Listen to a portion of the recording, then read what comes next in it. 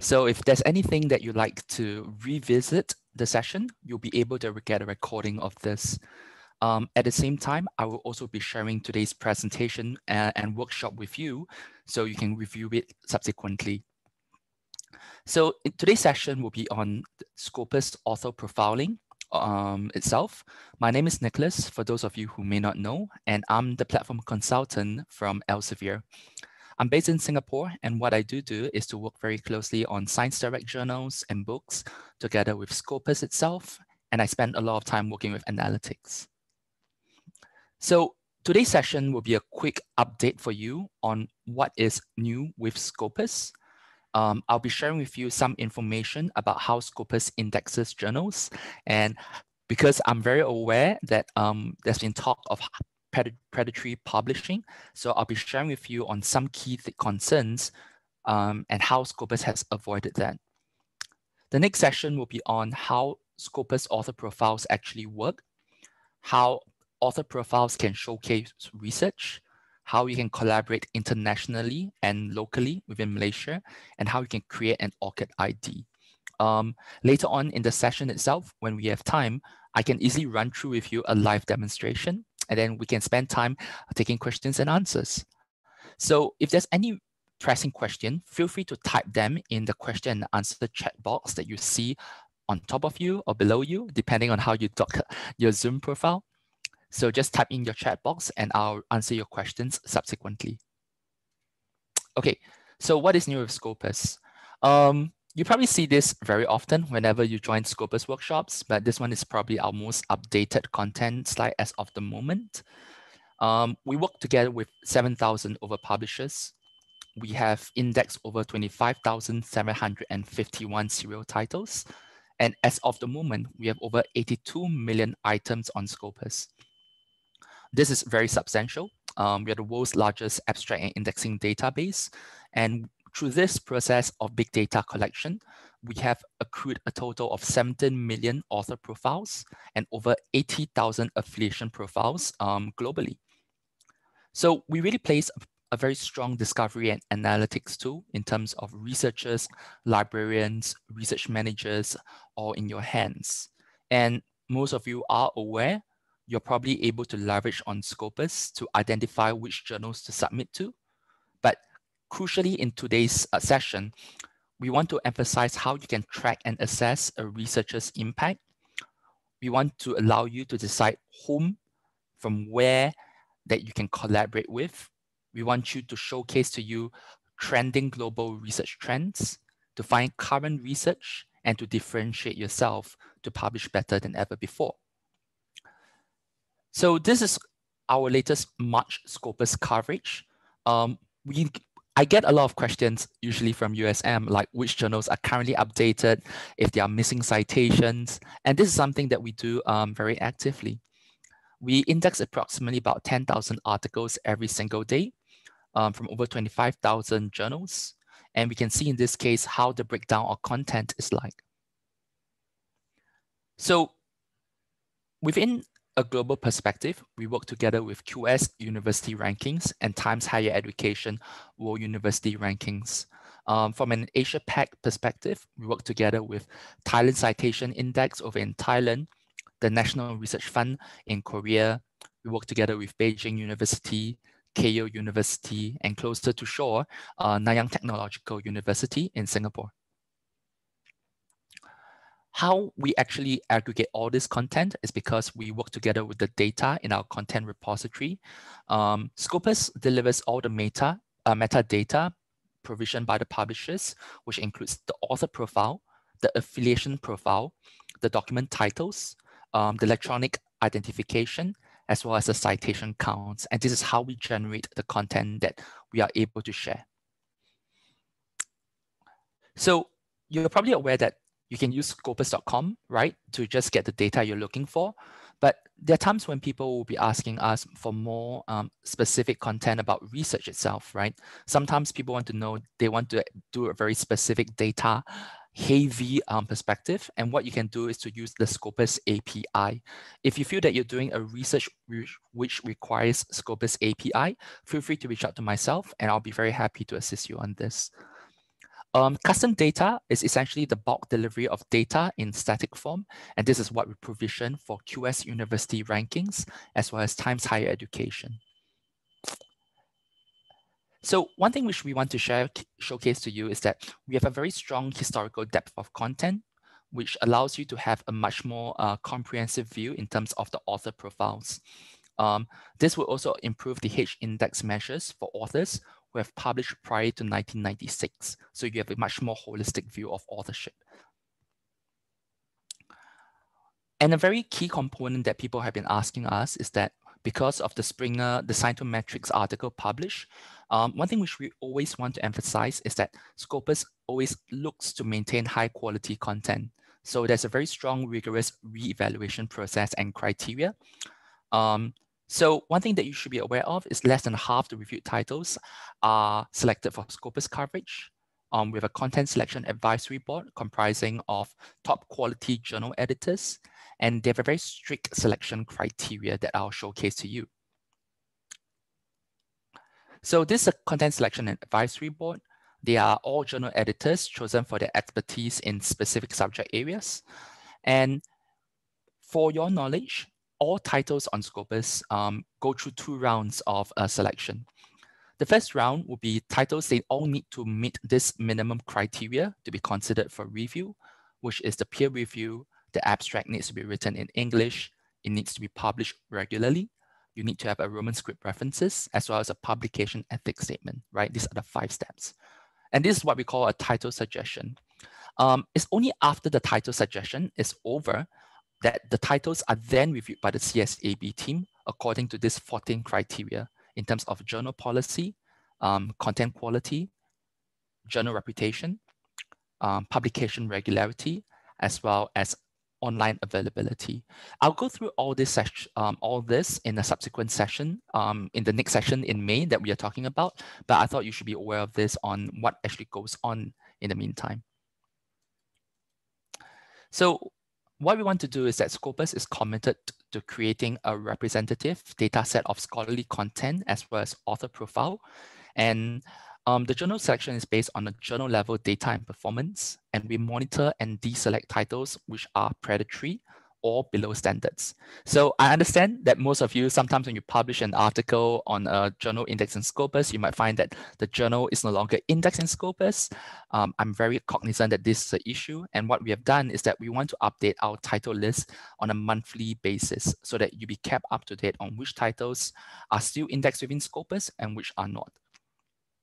But the key thing that we need to share with you is that Scopus cannot interfere with the editorial autonomy of journals, right? So the quality of individual articles and conferences is an editorial decision based on the editors of the journal. This is something we cannot intervene. We cannot decide what is the content of the articles and abstracts to be included in the database. We cannot be responsible for the plagiarism and other publication malpractice of these articles, and we are not responsible for the authorship of the paper. All this actually falls under the editorial perspective in terms of the journal management. So where Scopus comes in is that we work together with the publishers of the journal and not the editors. And we really want to talk about what is the definition of predatory journals. Because people are not, it's a very gray area. So a very important part that, and a statement that we have come to define is that predatory journals and publishers are entities that prioritize self-interest at the expense of scholarship, and they are characterized by false or misleading information, the deviation from best editorial and publication practices, a lack of transparency, and the use of aggressive and indiscriminate solicitation practices. So when you're looking for a journal to publish in, you need to ask yourself this question. Does it seem like the journal doesn't have high standards? Does it seem like the editor and publication practice is not clear? Is there a lack of transparency? Did they actively ask me very aggressively to publish my articles with them while promising like a peer review period of 1 week? So you need to understand that predatory journals are entities that prioritize self-interest at the expense of scholarship. So one thing that Scopus has done is that we have been identifying poor quality journals with a lower than average performance. But one thing you need to understand is that sometimes they may have a low performance, but they could have content that's relevant to be included in Scopus, right? So this includes niche journals, which covers research published that could be of high quality in the future. And these journals might not necessarily be needed to be removed from Scopus. This is one thing that you need to be aware of. But one thing which we take very seriously is predatory journals. And one thing that we also point out is that journals included in Scopus, they benefit from wider global visibility with the increase of impact and quality. But sometimes this doesn't always happen, and the journal may become predatory when they change their editorial board, right? This is something out of our control. One thing you need to notice is that when you make decisions about research, these are based on data that you can trust, right? And the other gray area is that because predatory publishing is ill-defined and subject to personal interpretation, independent review of individual journals by academic subject experts is very important. So if you feel that there's an area you're not so sure about, maybe check with your peers or your colleagues who are subject matter experts, and you can identify these journals better. But the one thing that I think is crucial to showcase to you is what goes on when you're choosing a journal for coverage in Scopus. What happens is the title suggestion phase comes from the publisher or the editor-in-chief. They have to complete a title suggestion form, and then that's when Scopus does the minimum criteria check. If the quality is not good enough, then it's rejected, and then you're on an embargo for 5 years, right? The reason why the embargo criteria is so strict, and sometimes people might say a bit harsh, is very simple. It's because we don't want journals to come in at our doors every single year when you're not ready. We want to make sure that the Scopus, the journals are ready, you're ready to be published and indexed on Scopus before you submit over to us. But needless to say, whenever the criteria is met, we will always provide you with an enrichment form so that you know what you can do to make the journal title better, right? It's only after the title is enriched before it's being released to the CSAB for review. The subject chair will review it and then will give feedback on which it's to be included on Scopus or otherwise. So we also do a constant reevaluation to make sure that the journal itself is of high quality. So this comes from feedback from the community when we identify journals using metrics and benchmark, and we use a radar technology. So I'll cover this in more detail in the next session itself, but I thought it'd be interesting to showcase to you. We always take approximately about 2 years. We will give the journal heads up when the journal is underperforming based on metrics. If you underperform for 2 consecutive years, then the title will be reevaluated. And this is really how it's like, right? It's a constant monitoring, flagging, as well as curation. I thought it would be interesting to showcase to you this data. One thing that we did was to reevaluate about 990 titles, almost 1,000 titles in 2016 to 2020. Of the 44% that had publication concerns, 289 were discontinued, right? Of the 33 that were underperforming, about 165 were discontinued. So this is something that we take actually very seriously, and we thought you should know that when we reevaluate the journal content and the data itself, this goes through a very tedious, arduous process. Okay, so but here's where you're actually here for, right? Now that I've talked to you about the background on Scopus, how we constantly curate the content and the data, you probably want to know how the author profiles on Scopus actually work. Okay, so it's actually quite straightforward. Remember I was talking to you about the sheer volume of data that goes through Scopus.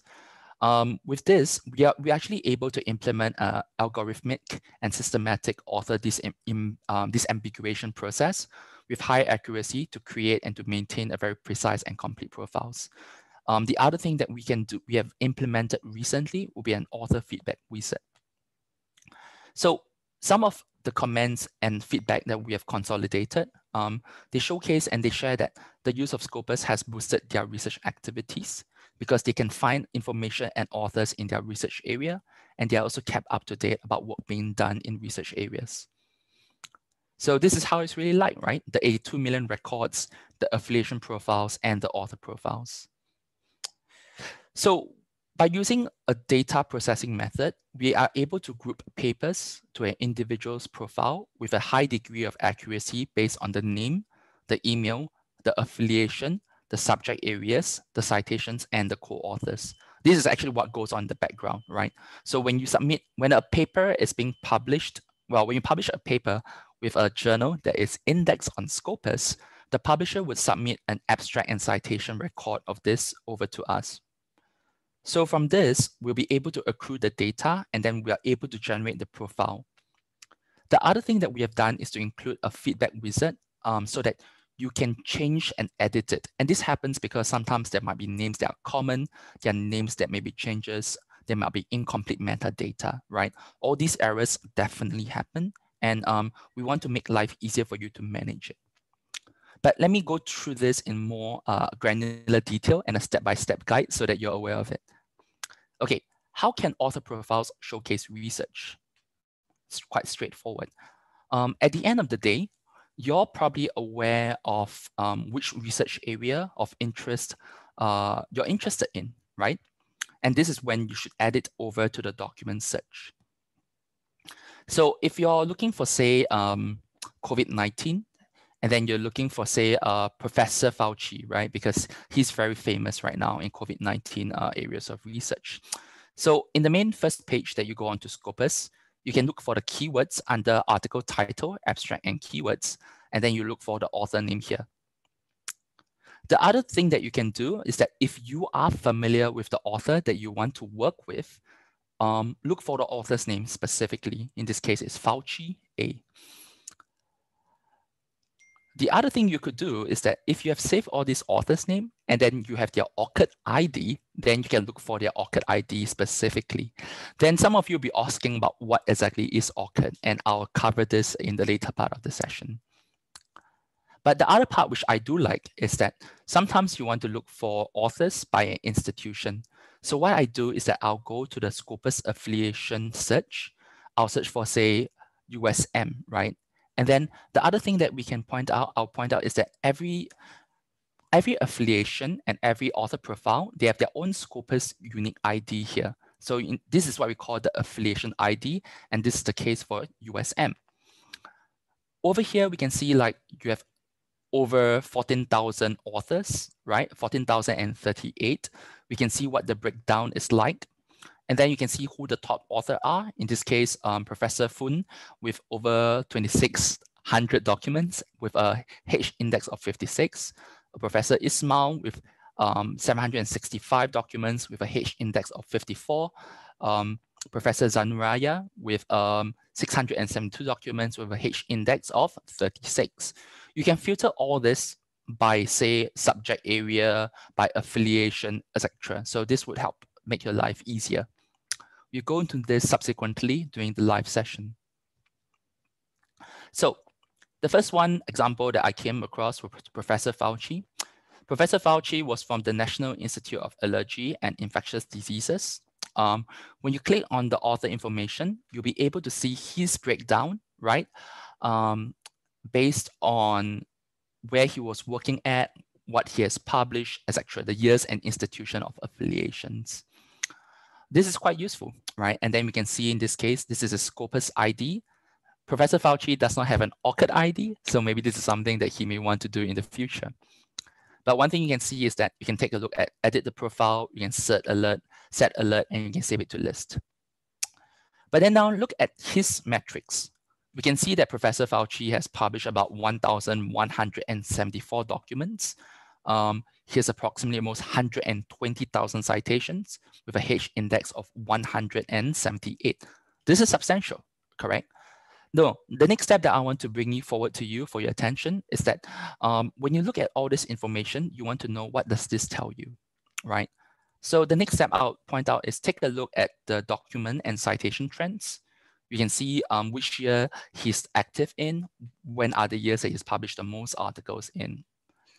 Then the other new thing that I am quite excited about is what we call topics. So we can see that the most contributed topics was in 2015 to 2019. Your first question is, why is it 2015 to 2019 and not 2016 to 2020? Very valid question. It's because actually Scopus data takes approximately about 5 years, well, about June to July of the next year to consolidate. So if you want to look from 2016 to 2020, it will be approximately May, June, July of 2021. Then you can see the most contributed topics because it's consolidated. Then the next thing you can see is what are the topics that Professor Fauci has written, right? In this case, it's antibodies in the HIV vaccine, a simian immunodeficiency virus, and an Ebola hemorrhagic fever, right? That's just some of the areas that Professor Fauci was an expert in. The other thing that we can see over here is that these are the documents, the preprints, and the co-authors, so you can go into more detail.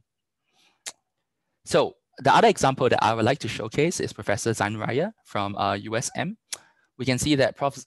Zainuraya has an ORCID ID, right? And then this is actually quite useful. We can see that she has published about 672 documents with a H index of 36, started publishing and was very, very active during this particular period in time. And I think what is interesting is that her area of specialization will be in terms of ion-sensitive field effect transistors, pH sensors and gates, photo detectors in terms of ultraviolet detectors and responsivity, gallium nitrides and nanowires. And we can see in this case how the publication and the topics are like. Okay, so now that this has come across, well, okay, I want to do one more area of topic before we go on to the next section, before I actually make this like a live demo, and then people on the chat can type in examples of authors that they like to look for or areas of topics they would like to work on, right? I think this would be much more engaging and dynamic. So the other thing is that if you feel that there are any errors in your profile, and I'll be the first to admit that Scopus is not 100% perfect, there is always going to be a couple of errors here and there. In this case, you can always click on Edit Profile. So when you edit the profile, you'll be able to do a couple of things. One, you can set your preferred name. Two, you can merge your profiles. Three, you can add and remove documents. And four, you can update your affiliation. Then when you're certain, then you can click on Proceed to make changes. And then you can ask yourself, is there a name preference that I want to change and adapt accordingly? And then at the end of the day, they will go through with you a whole list of other questions. Now that you selected your profile, then you can review the documents. So if you have over 1,200 documents, maybe it's actually a bit hard to go through all of them. But at the end of the day, we really want you to start doing this from scratch. And then it would give you a very good, clean representation of your own profile. So if you feel that the document's missing, you can always click on Search Missing Documents over here, right? You can search for a missing document, type it in with the article title and abstract, and then search for it. And then the last part would be that you can review the affiliation for yourself. And then in this case, it will be USM, and then you can confirm and submit. The next step that I would go on, and I want to, and people tend to ask me this, is what exactly is a H index? And I think that's a very, very good and valid question. So the H index is basically a standardized metric in which the number of published papers and the number of times that the author is cited is put into relation, right? It's essentially like a median count. So the formula is based on the number of papers that have been cited compared to those that have not been cited nor cited as much. And the main reason for this calculation is quite straightforward, because we don't want people to just publish one paper with a lot of citations and then they stop publishing. We don't want people to publish a lot of papers, but they don't have good citations. So we want to find what's a good soft spot, right, in terms of the overall representation of the person's research career. So in this case, Professor Fauci has published approximately has a H index score of 178, because he has 178 publications that are cited at least 178 times. If you notice it, it's not a score of 179 because that citation on his 179th title is only 176, right? So it has to be equivalent at least 178 times. So yeah, and we can see in this case, 177th title, he has about 178 citations, but this is really the exact spot. So The remaining articles or those that have not reached 178 citations, they are put away. So this is something we want to showcase to you. Okay, so now that we have come to this point, let's give a quick question and answer session on any queries that you have. Yeah, the recorded session will be made available for everyone, so not to worry, Shamshu. Okay, so Abdullahi is asking, as a postgraduate student of the institution, how are we able to access the bibliometric data for bibliometric analysis when outside the campus? So before I carry on, I think Encik Kamal is actually available here. So Encik Kamal, let me actually make you a presenter so that you can share this information with everyone on how you can actually access it. So let me allow you to talk. Yes, Nick. Can you repeat again? What do I need to do now? Sorry, someone wants to know how can they access Scopus from outside the campus? Oh, Scopus. Okay, actually, it is the similar to any other databases that library subscribe. As usual, you need to go to library website. So I think all of us familiar with library website, lib.usn.my. Then you can click to off-campus login via Open Athens. Then you need to log in using your official USM email and the password of that email. After that, they're going to list down all the databases that we do have, including Scopus. Then you just choose Scopus from the list. Then you can browse Scopus as usual. So that's all. Thanks, Encik Kamal. So when you do all these stages, this is where you'll be able to actually access Scopus itself. So I'm sharing my screen right now. Let me know if you can see it. And this is how you can actually start browsing through Scopus. You can go through the author profile itself, right? So remember just now we're talking about Fauci, Professor Fauci. So Fauci and A, you can start searching for it. And then in this case, you'll be able to see how Professor Fauci is like. So this is Professor Fauci's overall Scopus profile. We can come over here. When I click on all this, and this will take some time to load because Professor Fauci has had a long history in terms of publishing. You can see this is like literally his entire body of work, right? And where he has worked at. It's actually very comprehensive, very, very long list. Then the next thing you'll probably observe is that these are the subject areas that Professor Fauci is working in. And you can see that he specializes in medicine and immunology, right? Pretty useful stuff. Now, you can take a look over here, and then you can see all the metrics that I was talking about. So the one thing that I like to take a look at would be to take a look at, say, what is his most cited work, right? When you click over here, you can see the newest piece of research or the highest citations. Both have their own advantages. When you're citing it by your highest, you can see what's the latest, what was the most prominent work that he had worked on, right? But when you're looking for, say, sorting by the latest date itself, you are actually able to see what is the current work that he is working on. So needless to say, Prof. Fauci has been working a lot on COVID-19. So you can see like SARS-CoV-2 viral variants, how do you tackle a moving target, what are the variants of concern in the United States, research in the context of a pandemic, and COVID-19 conversation with Professor Fauci. All this information, I think they are actually pretty useful that you may want to tune in and take a look at to see what he is working on. Then we can take a look at the co-authors and you can see who is the author that he's worked with the most often as well, right? This might be a strong point for collaboration that you can be considered. But topics is something that I am very passionate about because I think this gives you a very good idea of what is trending topics, and it gives you a good idea on whom you can want to collaborate and work with. I will cover this session, needless to say, I'll be covering this session later on, but I thought this is something that you might be interested in too, right? So let me go take a look at a much more specific example closer to home when I'm looking for USM itself. So when I'm looking for USM, right, what I can do is University Science Malaysia, right? I can start browsing for authors by browsing for, say, under this author group itself. So USM is very strong, right, in terms of health sciences, engineering, for instance. So let's take a look at Professor Zainuraya, because that's the one that example that I used just now. We can go into this, and then we can click on show all the author information. So Prof. Zainuraya has had a very, very comprehensive list of research as well. Probably studied in Ohio University in Athens, United States.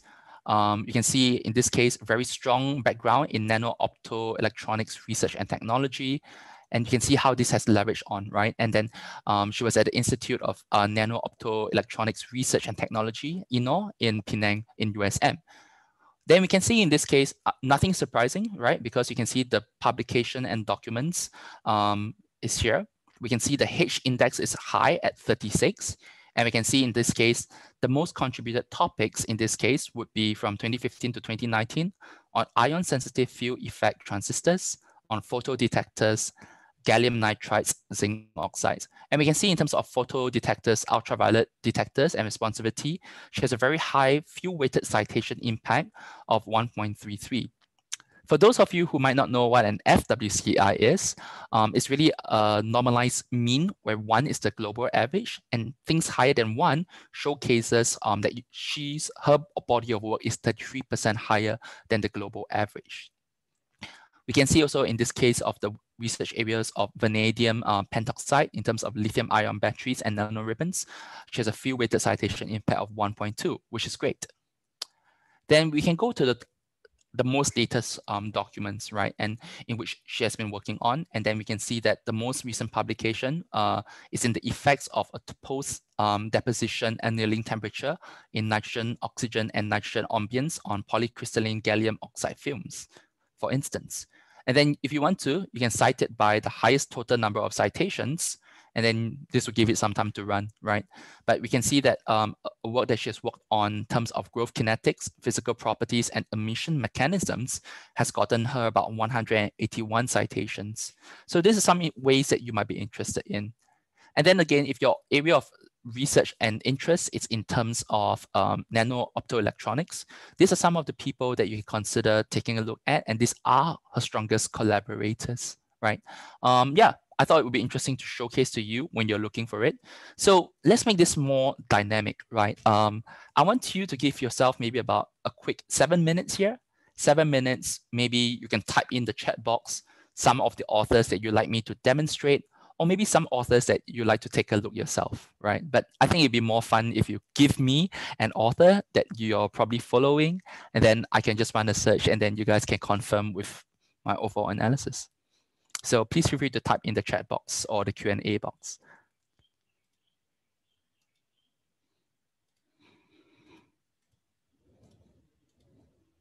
Any examples that you'd like me to search for? Okay, I have one, Professor Asman Shamsuddin. Okay, you have to give me a while, because I need to do the search.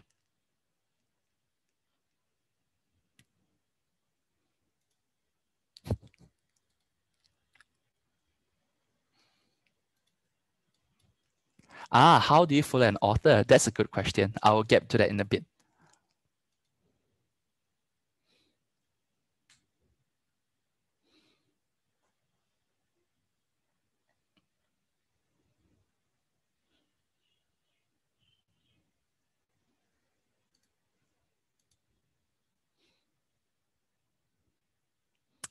I believe, is this the Professor Samsudin that you're referring to?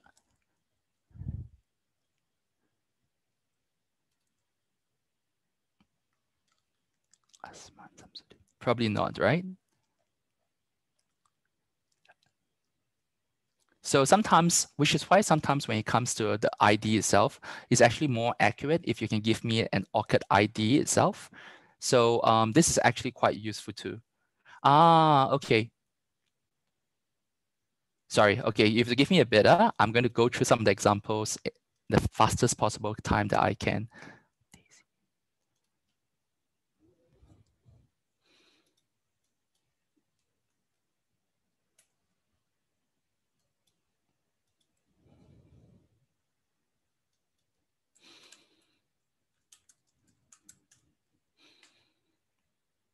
Okay, we have a Professor Tay Sin In. She has published probably about 41 documents over at USM.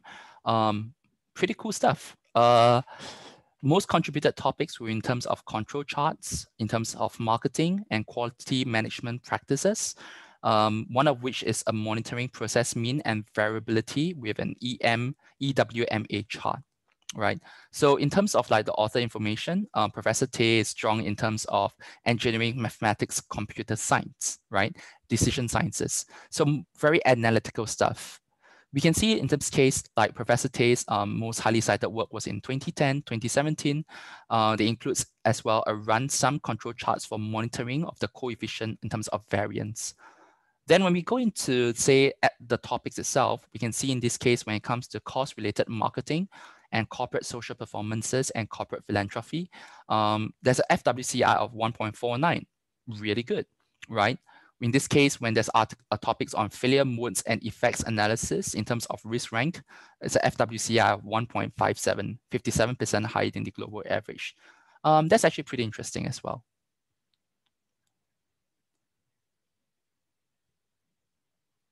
Okay, I would need to go on in a bit. Okay, let me try this one. Professor Kunio Ishikawa sounds familiar, actually. I have to take a look at this. So, but you guys get what I'm trying to do here, because I think it's actually quite fun when you're able to key in your own lecturers, your own professors that you're familiar with, and then you can see how well they're performing. So in this case, Professor Ishikawa from Kyushu, pretty impressive FWCI, H index of 41. Professor Ishikawa has published approximately 328 documents. And when we look into more into detail, we are able to see that Professor Ishikawa is in the areas of material science, engineering, chemical engineering, areas in which USM is, of course, very, very, very strong in. When I take a look at the topics, or let's see the top highest cited article, right? It's a zinc releasing calcium phosphate for the simulation of bone formation. This is a very highly cited work. We can see in this case, an estimation of mechanical strength and critical porosity of calcium phosphate cement as well, right? And then we can see a formation of hydroxy peptide in new calcium phosphate cements. So we can see in this case, he's very, very strong in this case of bone cements and bone substitutions. And these are some of the areas of research that he's probably published a lot of work in, right? So these are some areas of research which I think might be interesting for you to note.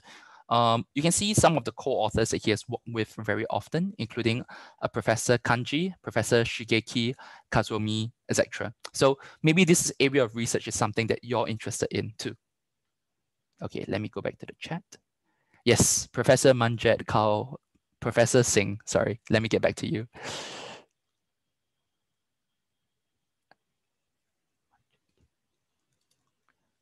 I think in this case, when it comes, it's a good question, Professor Singh.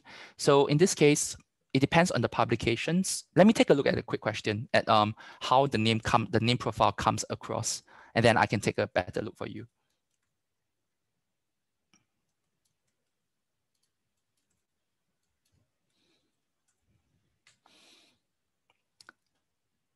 So Professor Singh, you have probably about 38 documents over here. Let me know if this is right.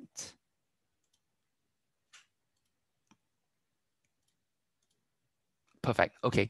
So clearly, your strength is in social sciences, arts and humanities, business management, and accounting.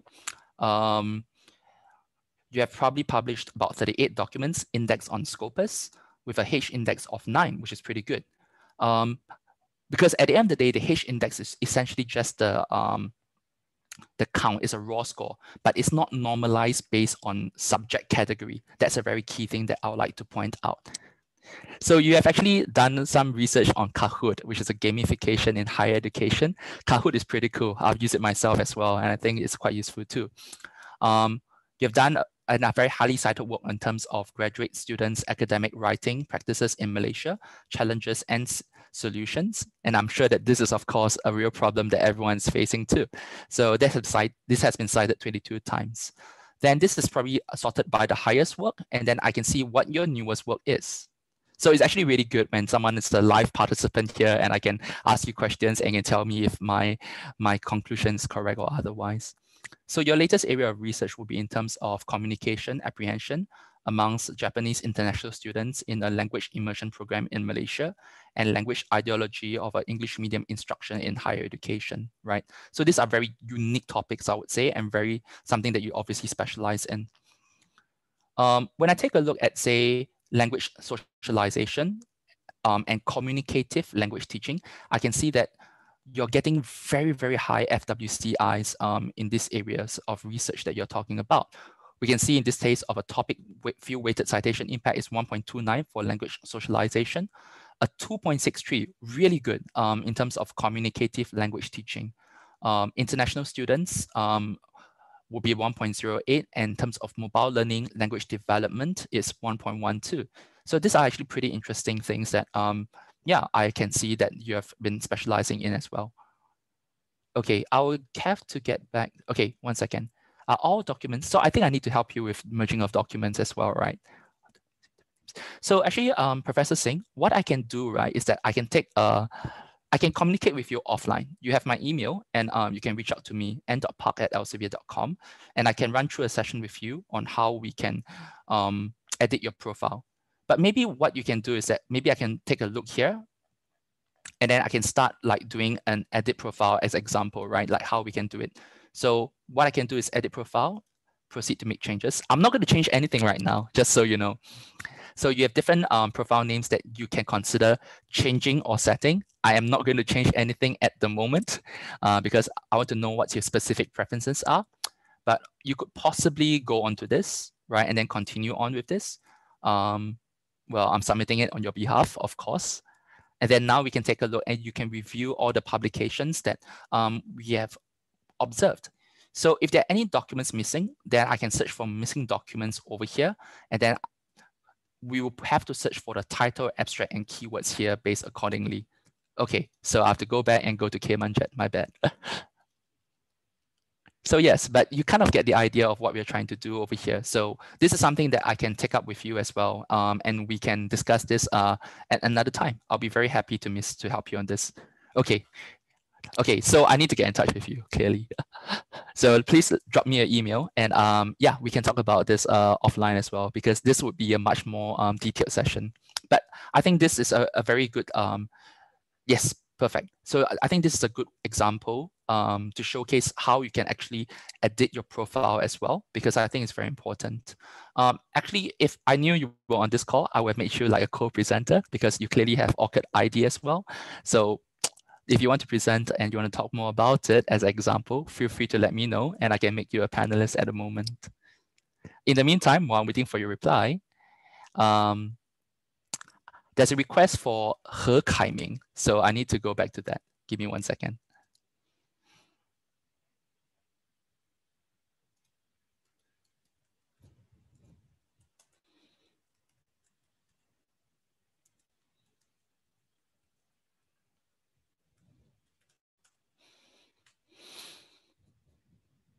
Sorry, is this the He Kaiming that you're referring to, who works in Menlo Park at Facebook with 69 publications?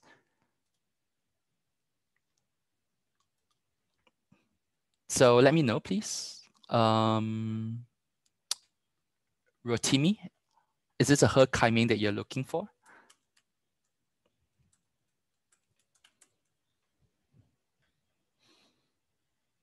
So, okay, while I'm waiting for that, I assume that it would be, right? Because that's the one that's cited the most number of times with about 69 publications with a H index of 52. So let's take a look at the details for He Kaiming. He or she was probably from CUHK in Hong Kong, and then he was in Microsoft Research, went to Facebook Research. We can see in this case, the topmost topics that he has contributed for will be in terms of an object detection, action recognition, and sparse representation, right? In this case, it will be in terms of computer science, mathematics, and engineering in terms of data analysis. We can see that because of this area of research, he has a H index of 52, which is really, really high considering this area of specialization. So when I take a look at the latest research that's been published, it will be in terms of group normalization, dense object detection, and in terms of image segmentation, in terms of rendering. And this is by the latest areas of research. When I take a look at the cited by highest,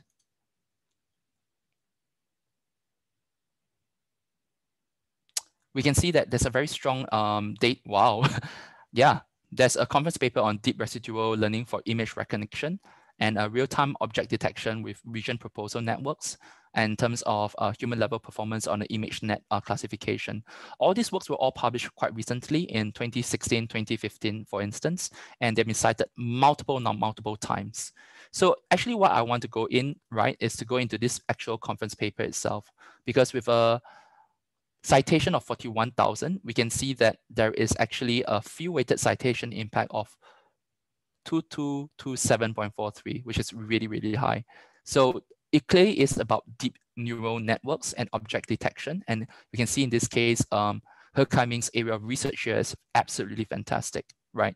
Yeah, and it's been cited about 41,000 times, which shows that he's really a pioneer in this area of research. Then when I go into topics itself, we can see in this case, like object detection, here's a FWCI of 3.93, right? For instance, with about 34 documents.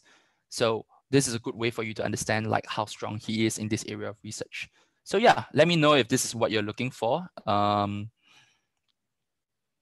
with regards to what you're asking about Rotimi. So yeah, I think this is quite interesting, and I think it's an interesting area of research that you've pointed out over here. Okay, so I need to, someone's asking, is there a way to find the highest cited authors in a particular field of research?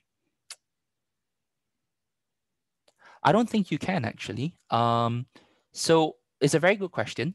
Probably what you can do, yes, maybe you can take a look at this. So if I were to go to say an topic overview in this case, right, like object detection, and I go over here itself, I can see and browse for it, the top authors by topic, top authors in this topic. So we can see that which one has the highest number of citation. This is a representative document for this topic. We can see the top authors in this topic, right? And now from here, you can actually see who are the best areas of researchers in this specific area. And this actually is very useful in terms of collaboration. So we can see that maybe in terms of top authors, we can see an Alan Yui. Then you can take a look at it. We can see here's a H index of 75, pretty impressive, with approximately about 420 documents. So I think this is actually quite useful as well. Yes, someone's asking, can we edit the publication data and the author's name? Yes, I would say that you can edit the author's name based on the selection of the dropdown.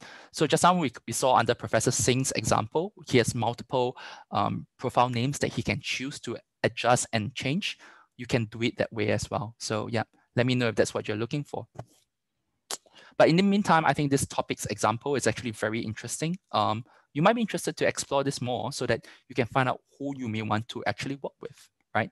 That's something really powerful and useful. Someone's asking, can we track for predatory journals through Scopus?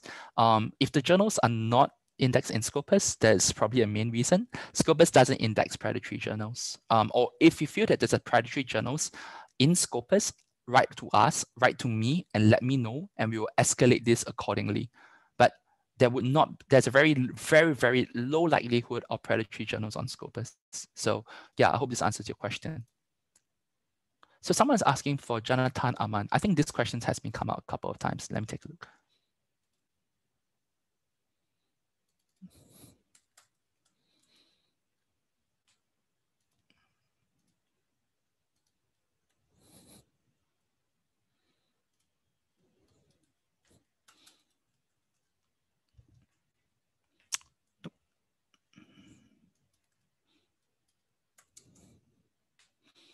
No, it doesn't seem to have an author name by Jonathan Aman. So you need to let me know if I may have misspelled it as well. Okay, so I think this actually has been I'm opening a can, well, I won't say opening a can of worms, but I'm opening a very interesting topic on predatory journals. But let me get back to that in just a bit so that I can finish up this session here, because I have just a bit more to go through with you on what I wanted to present. So I will get back to you as soon as I can. Okay, So going back to what we were talking about when we're talking about authors, and I'm sorry I didn't manage to go through the whole list of authors you guys suggested, but there were some really interesting examples there.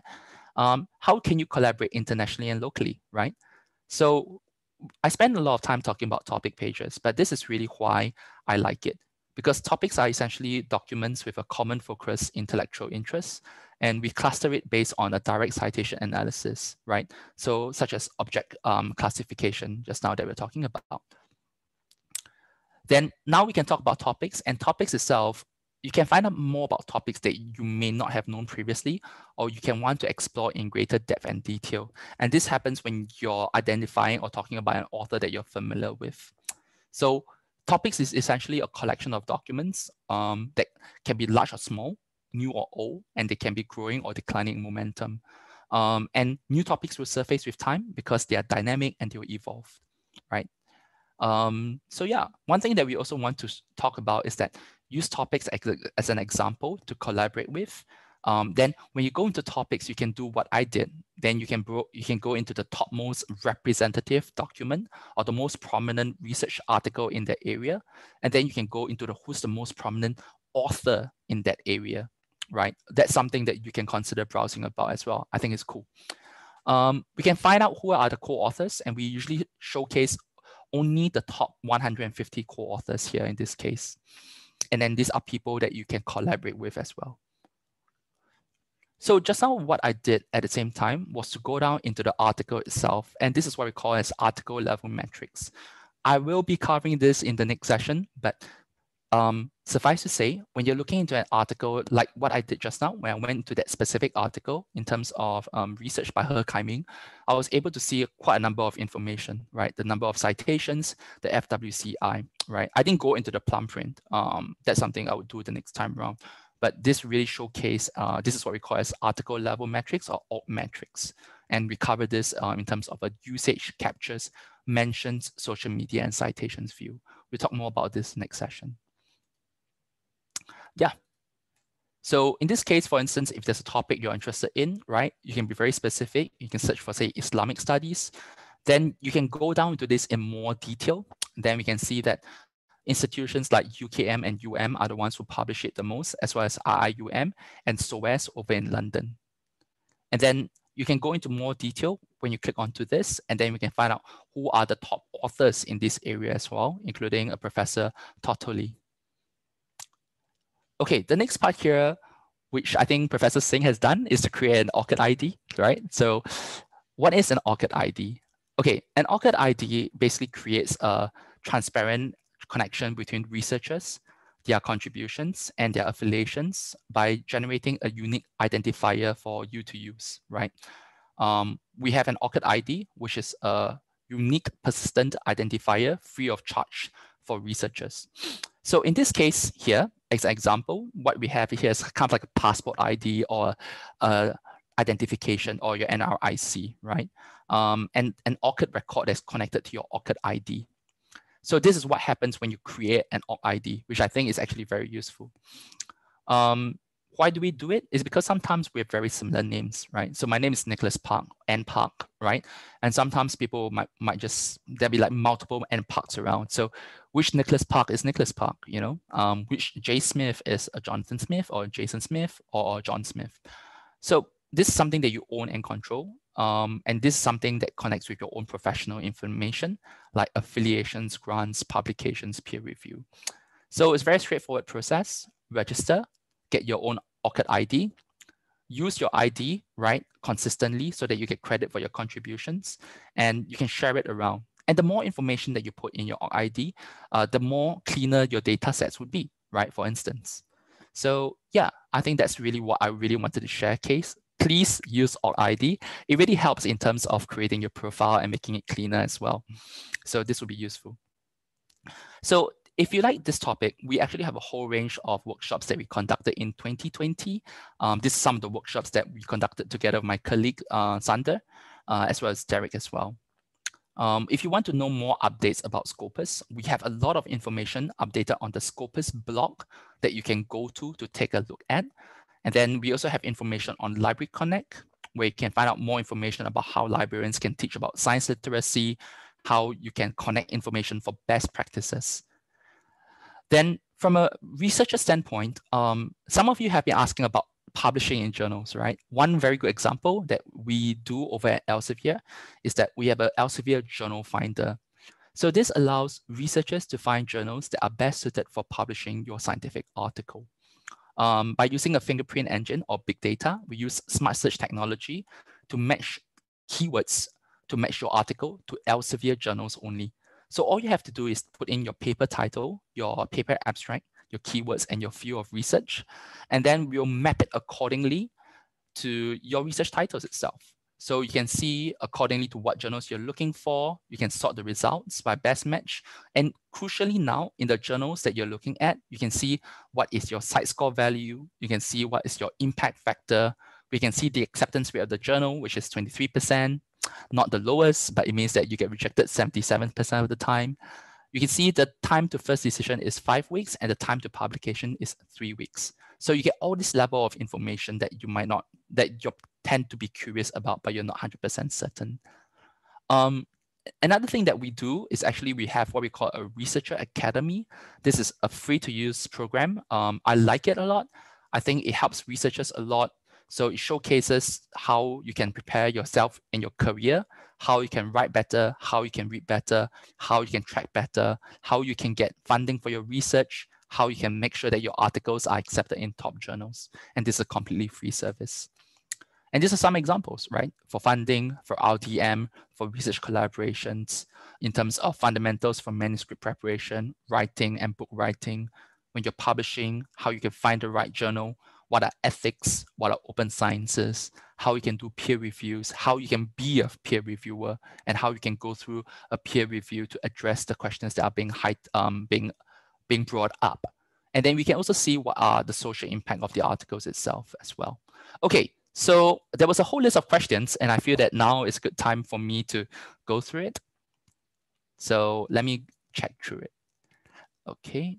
If the journal has predatory characteristics but not listed under predatory journal. Okay, I think this is a very good question, and it's also very gray. So it really depends on what sort of predatory characteristics there are. If you feel that the journal has predatory characteristics and you're not certain, and if it's indexed in Scopus, let us know. We'll do an investigation. But you need to be very certain about this before we do it, because we will have to investigate this very thoroughly. That's one step. The other thing is that because predatory journals itself, the definition of it is so gray, you're not always 100% certain, is the journal definitively predatory or is it not?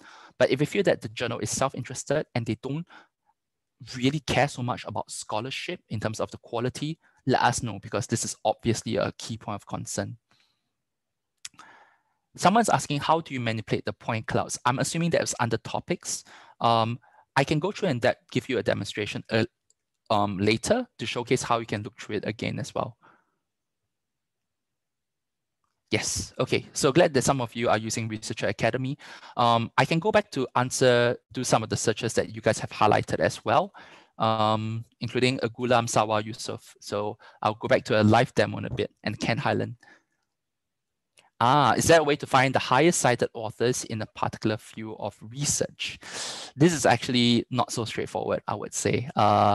I would say what you can do, well, yes. Okay, so what you can do for this area, so anonymous attendee, that's a good question. What is the area of research that you have in mind? And I can give you a live demonstration of that.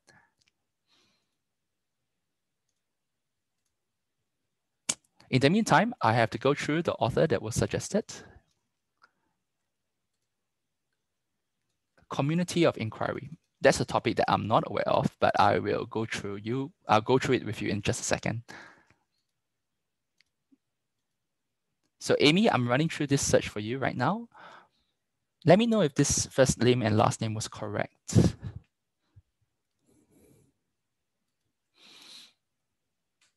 Or is it the other way around?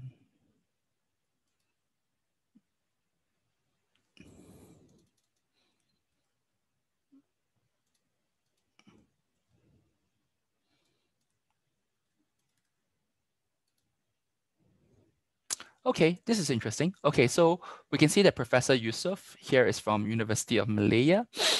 Area, yeah, there we go. I guess The area of specialization is indeed in wayang kulit, and it covers as well topics in modern Iran, Iranian history, as well as ecofeminism, right? So in this case, let's take a look at the author history. Professor Yusuf was previously at USM, and then currently, I think, over at University of Malaya as well. And the topmost citation articles, the highest citation was published in 2017 on wayang kulit in Kelantan, as well as graffiti art as well. And yeah, interestingly, article on Piet Mondrian in early neoplastic compositions and 6 principles of neoplasticism. This is actually pretty cool stuff, actually. I really like this. Then you can go and take a look at the topic pages. And then in this case, you can find out about how this is actually like as well. Yeah. And then in this case, for Professor Yusuf, we can see these are 3 of the co-authors that they're working on together. So yeah, I hope this helps. Someone's asking on, wait, this community of inquiry. Okay, so now that if you want to look for the topmost topics itself, right? I think instead of authors, what you can do is to go to searching for documents here. And then what I'll do is I'll put as community of inquiry in brackets. And then now this is a search keyword here itself, right? So we can see what are the keywords here. But the other thing that we can do here is to do what we call analyze search results that you can see over here. When you analyze the search results, you can find out who has published the most articles, for instance, etc. So let's take a look at this detail here. So the community of inquiry will be here, right? You can see the documents by who has written the most article in terms of community of inquiry. I usually like to do Control Tab open, and then we can see accordingly as well. Sorry, my tabs are bad. So in this case, Professor Garrison, right, has written a lot of articles here in this case. Professor Garrison is from the University of Calgary in Canada. H index of 32, really, really high. 55 documents as well, right?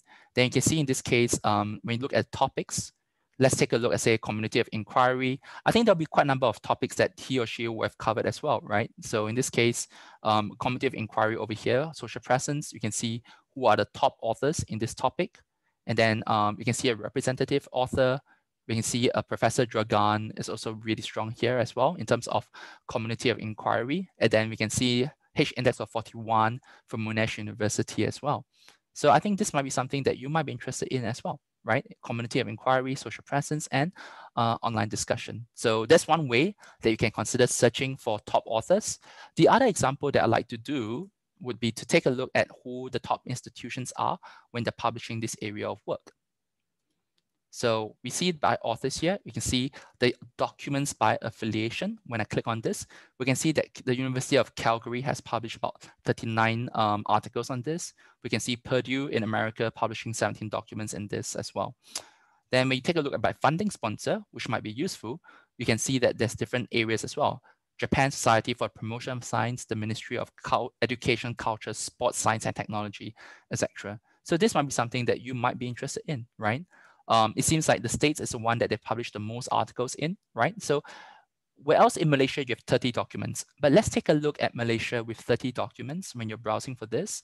You can see here in this case, what we have done is that there's a search for community of inquiry and it's limited to Malaysia, right?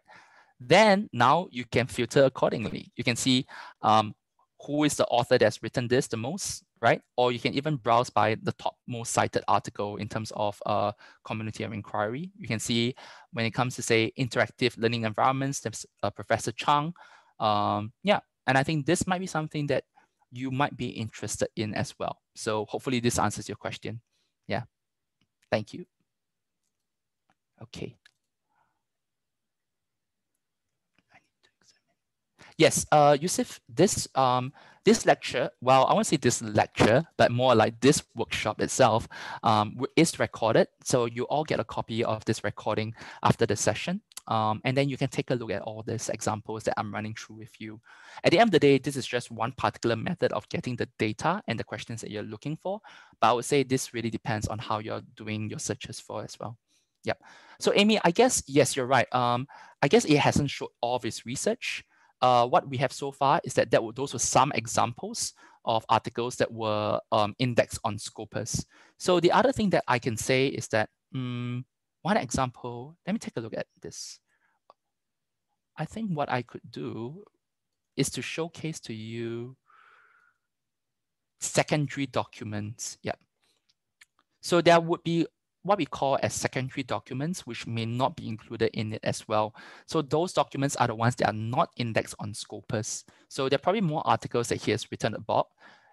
He has written about, but they might not be indexed in Scopus yet. So you might have to wait a little bit of time for that to happen.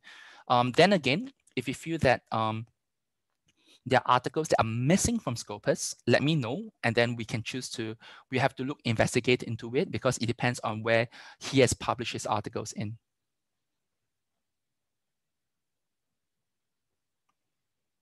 Okay, great. Okay, I think, yeah, so it's approximately about 4:10 right now. We have, no, secondary articles are not review articles. In this case, secondary articles are kind of like missing documents itself on Scopus. So if you were to search, if I'll go back to results,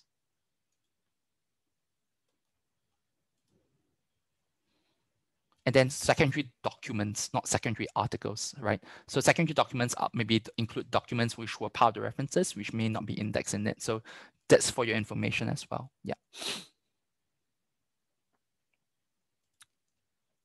No worries. So, okay, it's approximately about 4:07 right now. I can take one last question in the chat box or the Q&A box. Sorry, what do you mean by institutes like Google, which are more active in fields like remote sensing and machine learning? Are you referring to the specific topics on remote sensing and machine learning?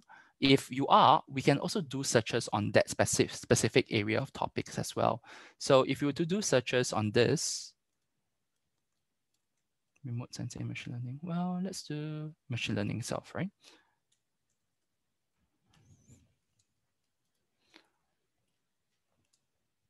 And then you get a whole range of articles that you might be interested in. You can see that there's a lot of topics.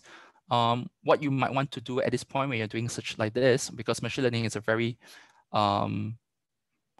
engaged field at the moment. Maybe you may even want to limit this to 2021. Obviously, it's a key topic, a trending topic. That's why there's about 14,000 articles in 2021 so far. Then the other thing that you can do is to sort it by the most highly cited articles. So we can see in this case, this article that's being written on artificial intelligence on a multidisciplinary perspective on challenges, opportunities, and agenda for research. This has garnered about 101 citations already. This is actually quite massive. And we can see in this case, this is a massive, probably a review paper. And we can see in this case that there's a lot of collaboration across multiple authors who have worked on this as well, right?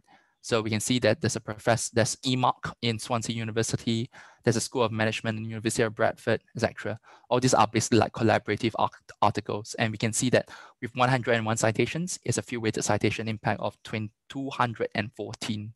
Yeah. So yeah, this is actually a pretty interesting question. Thanks. Saidu, I think the International Journal of Innovation, Creativity and Change, this journal, is this Q2 in terms of Web of Science or is it Q2 in terms of Scopus? So I'm not familiar with the journal, but what I can do is quickly run through a search for you by title. Let me see if it pops up. Journal, International Journal of Management.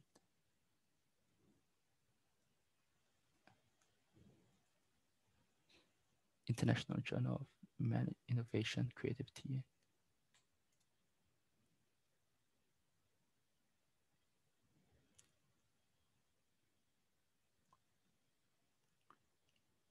So there we go. So this is about, it's ranked 212 in 294 under Arts and Humanities. I'm assuming this is the journal that you're referring to. Let me take a look at the site score trend. This is Arts Humanities. If it's in terms of education, it's ranked 917 out of 1,254. So I won't say it's in Q2. It seems like towards Q3, Q4 to be exact. So I don't think this is a Q2 journal, but it depends, once again, Saidu, which platform you're using, if it's Web of Science or if it's Scopus. Yeah.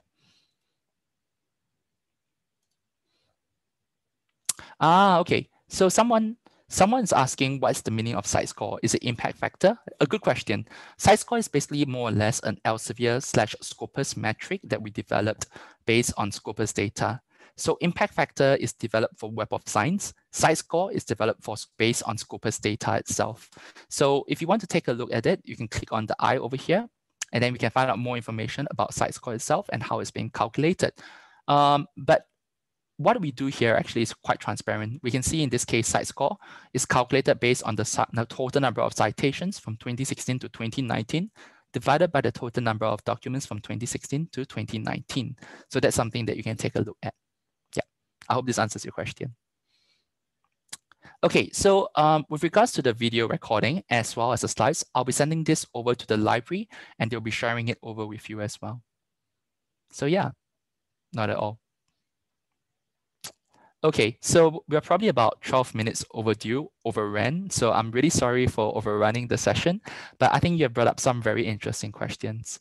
I would say stay tuned for the next series of the workshop itself. I think it's quite interesting. It will be in May, and I look forward to seeing you guys over there as well. And we can carry on asking me questions. And if you'd like me to give examples, I'll be very happy to run them through with you as well.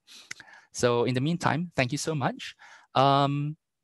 Yes, Saidu, this journal is indexed on Scopus, so not to worry.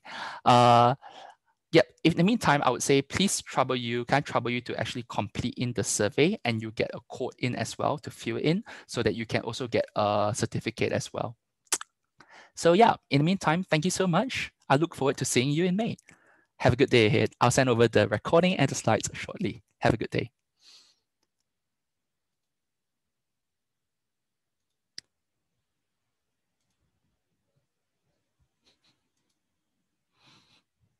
Okay, I will copy.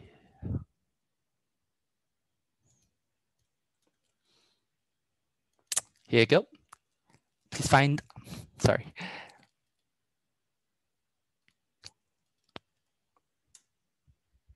Please find the survey and the code over here. You will copy it. I will stop sharing in a bit.